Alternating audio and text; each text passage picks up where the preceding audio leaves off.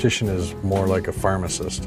We take the prescription from the optometrist or the ophthalmologist and we fabricate the eyewear. So when we get that prescription from the doctor, we go through the frame selection process, lens materials, the different coating options, and then being on the optical end of the industry means that we take care of the finished product, whether it be the fitting and finish of a new pair of glasses and dispensing that pair of glasses to the customer, or it's repairing, replacing, fixing what needs to be, whether it be lost screws, broken hinges, broken eye wires, or someone that has totally destroyed a frame. We will take their existing lenses and try and cut them into a new frame. And we work very hard at finding the solution to that puzzle that is their vision so that they can see as